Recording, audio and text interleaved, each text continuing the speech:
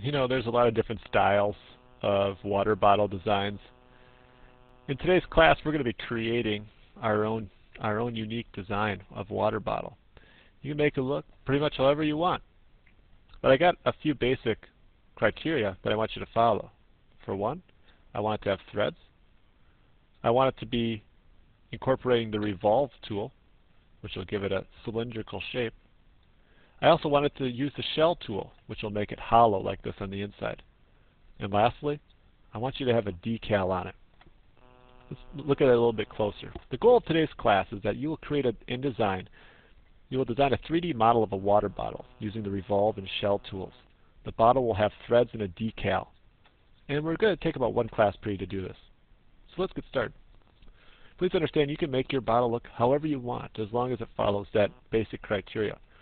Now, before class, I was kind of looking around here because the way that I work best is to kind of investigate existing designs a little bit. And I found this one right here, which I like this wooden one. It looks pretty cool. It's got that kind of lip on the top. I don't know, maybe we can find another picture of it somewhere. But yeah, here's one. I thought that this looked pretty cool. It looks like it opens up and stuff like that. But I'm just going to make this basic shape like this.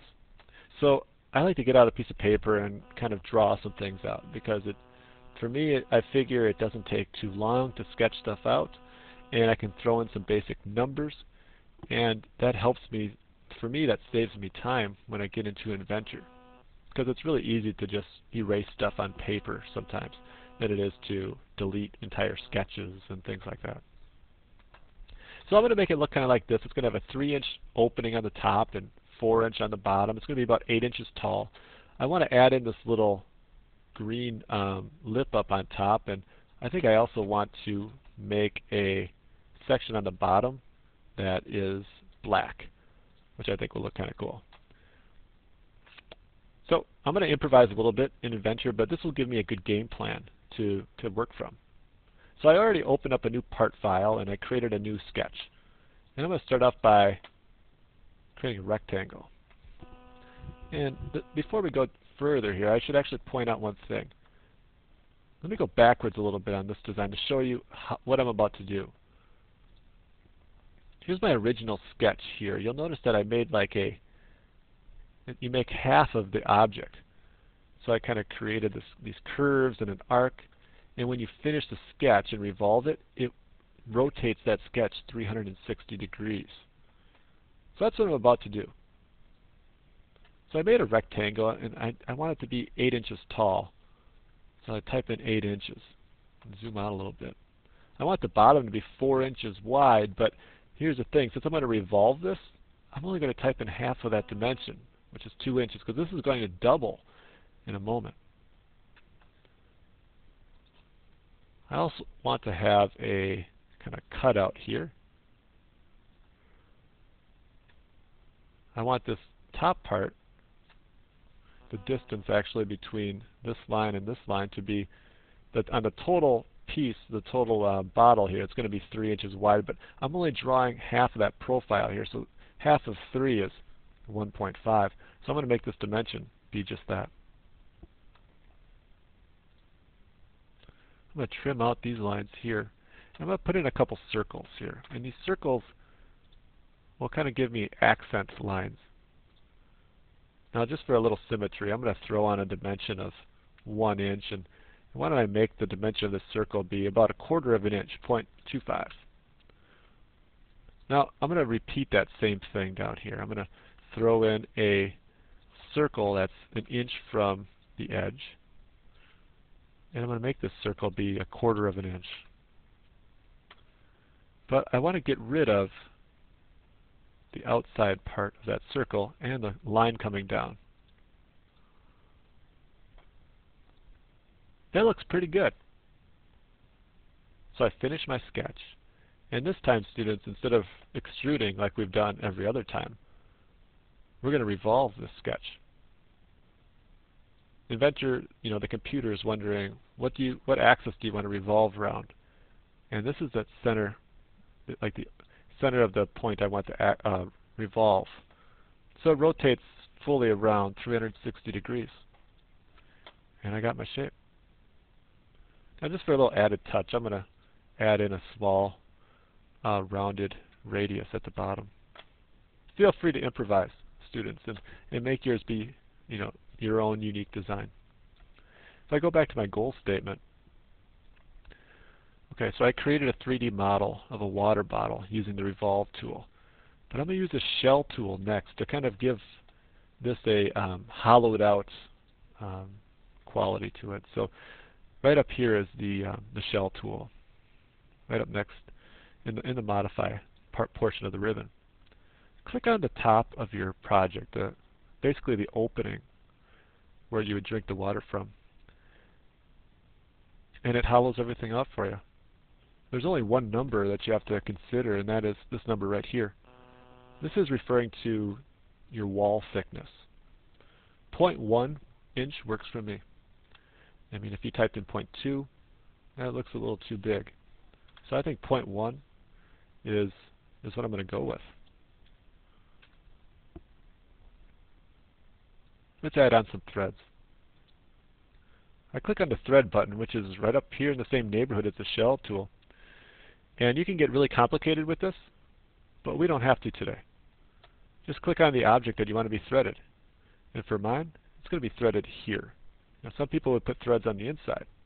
Depends on the type of cap you envision having for this. Then I press OK.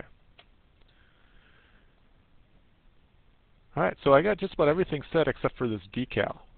I'm going to put a decal on this as well. And actually, before I do that, since I really like the way this looks, I'm going to give this, a different material. I think that the whole thing, I kind of like that wooden feature of this. Let's make this be wood. Maybe like pine. That's pretty nice. If we can find pine on there. Yellow pine. Yeah, not too bad. I kind of like the idea of this being black down here. I'm going to just kind of click on a few surfaces here. I'm going to hold down the control button. Maybe right click on this, and I think I'm going to go with like a blue color. Because we are the Huskies here, and that's our color.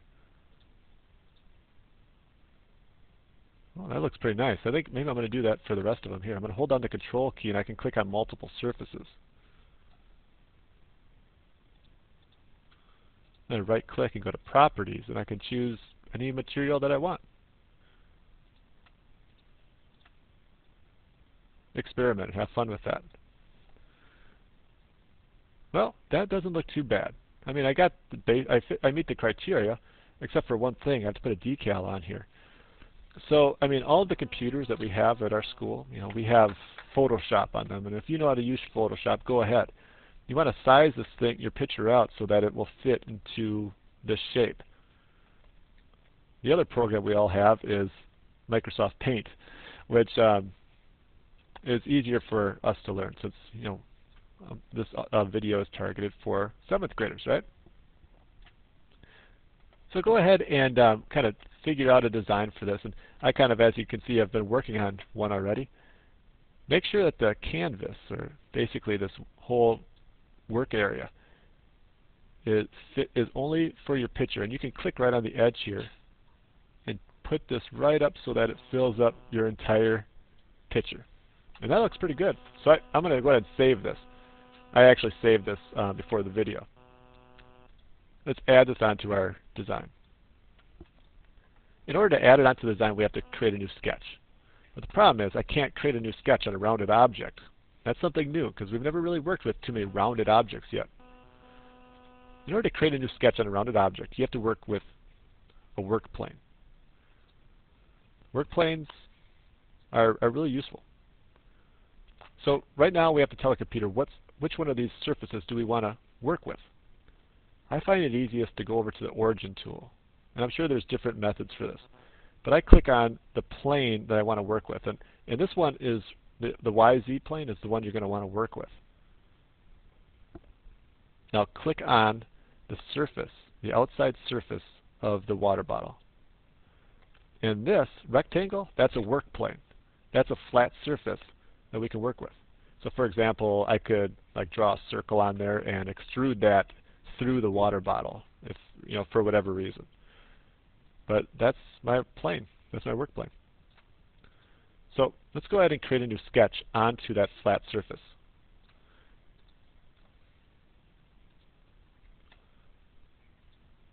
Now from here, we can insert an image. Right up here in the ribbon, there's this insert section. Go up to image and find your image that you saved. You have to have this image saved. And actually, I saved this image on my desktop, which I think I called Water Tower Climbing Club. Press open. And you can set this sort of wherever you want. Now I'm going to try to make this symmetrical where the distance on top of it is the same as the distance on the bottom of it. I'm just going to eyeball this today. I'm going to press escape on my keyboard, and notice my cursor no longer has that rectangle. I'm going to finish my sketch.